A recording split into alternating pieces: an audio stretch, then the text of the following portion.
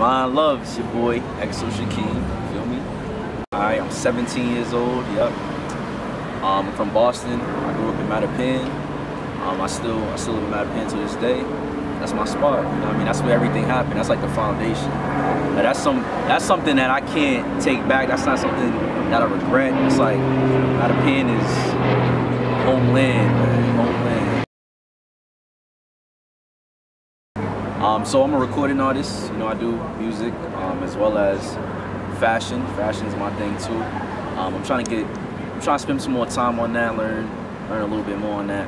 But right now, the music thing, man, performing, you know, performance, that's the big thing. That's something I love to do.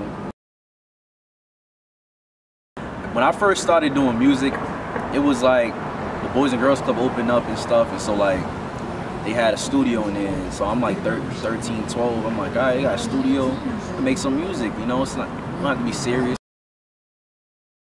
So in Mattapan, I always been like the outcast. You know what I mean? Because you got the Zoes and stuff, and it's like I'm like a regular, not a regular, but I'm a little black kid, don't know how to speak Creole, Haitian Creole. So it's like I'm not really in the loop. So I grew up around like a bunch of Haitians. Like all my friends are Haitian, and so it kind of kept me isolated to a sense. Now we all black people, we all cool.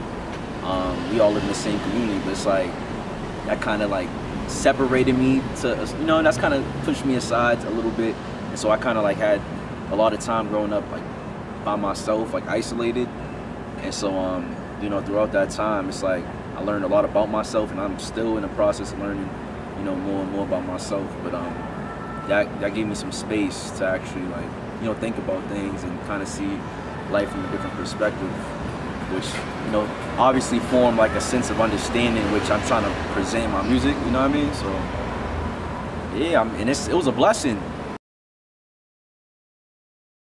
I love this stuff, like everything I make, I love it, you know, to especially like when it comes to like performing and being able to express it with other people, even though it's not out on like streams, and I don't got it up on like SoundCloud or nothing like that. It's like when I perform it though, it be solid, and you know, people be messing with it. So yeah, I'm proud of it. You know, it's got me a long way. It kind of got me to where I'm at right now, where it's like, yo, that boy on a come up, but it's just like, you know, where he about to go after this, and that's where it gets you. You know what I mean? That's where it gets me sometimes. But it's like, I know there's expectations that's kind of set for myself.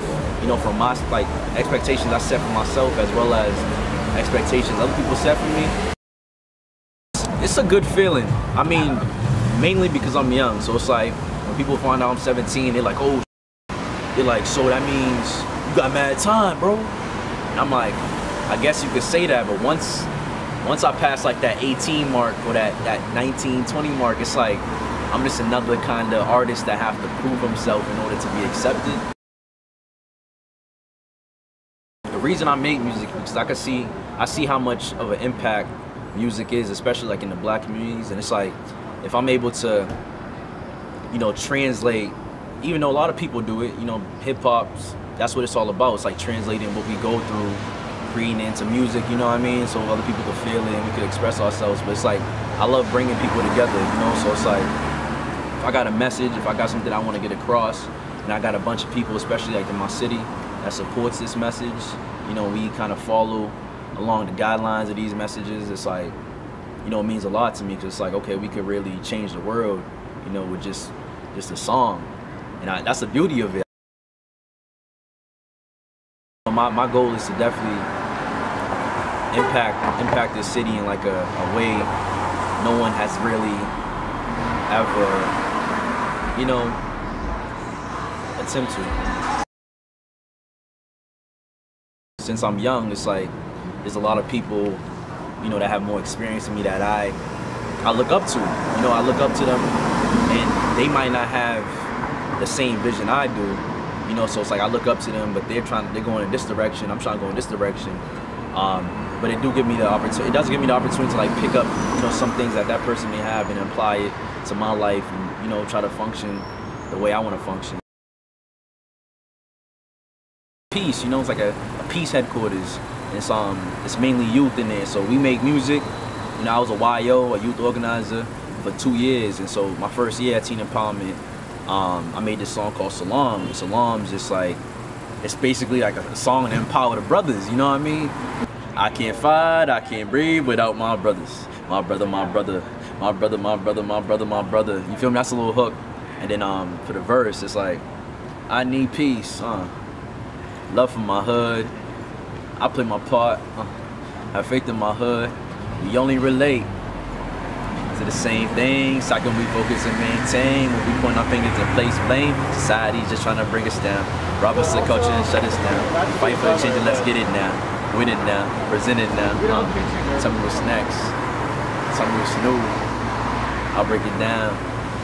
It's up to you. I swear to God, I performed that song like 1,000 times in many different spaces, you know, from spaces where it's like a bunch of white people that they just going with the beat, you know what I mean? They're not really listening to it, to a space where it's like, I'm able to like look face to face with, you know, another brother, and it's just like, yo, I hope you feeling this, you know what I mean? Like, yeah, and I mean, I'm willing to do that. I'm willing to collaborate with other people. I'm able to get that opportunity by being a part of these organizations that, you know, support local artists, as well as like incorporate the social justice work, you know, with this music stuff, man. I think it's really gonna go a long way.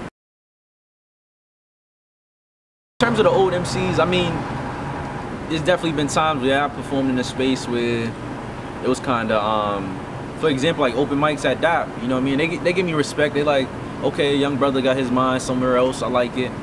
He ain't just bluffing. And I think that's something that motivates me, because it's like, you know, if the people that kind of shape the way the city is, you know what I mean? The foundation that the city has built from, you know, these people that kind of shaped it, they giving me like good advice. They trying to tell me, you know, how to get around and whatnot. I think it's dope.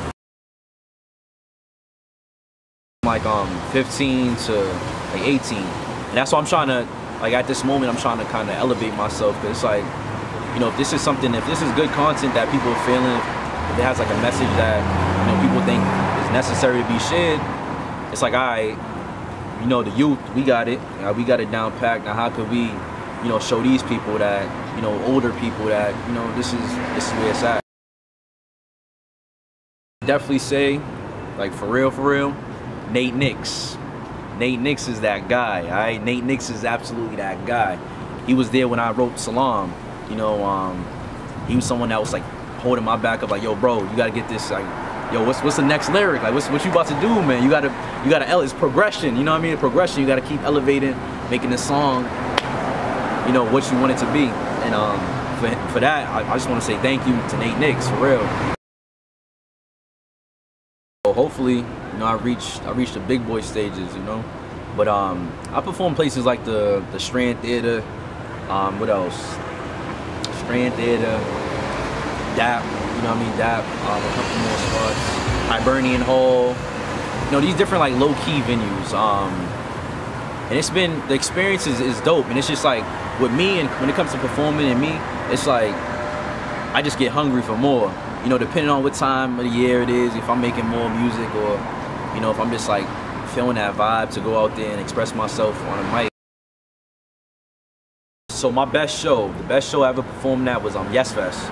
Yes Fest 2019, January 18th. It was at the West End House.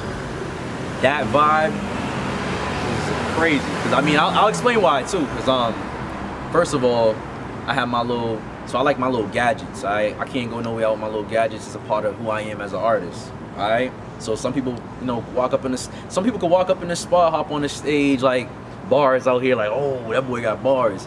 But with me, there's many different things that kind of contributes to, you know, who I am as an artist. And so, you want me to name a couple of those things? All right, so my smoke machine, that's my baby.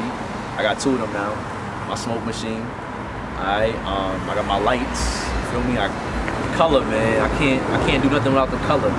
I just started to do this new thing where I project visual arts, like live art, just like, you know, going all over the place throughout the performance. And just having my peoples there, you know, family, friends, that's just like a vibe to me.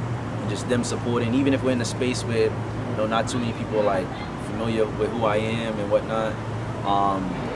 You know, at the end of the day, as time goes on, the show continues. It's like they'll get a, you know what I mean, they'll get a little catch of who I am, and that's like the beauty of it. It happens every single time. But I remember that one experience. Going these spaces, they're like, oh, this dude, he young as hell. So it's like I kind of get singled out, which is dope.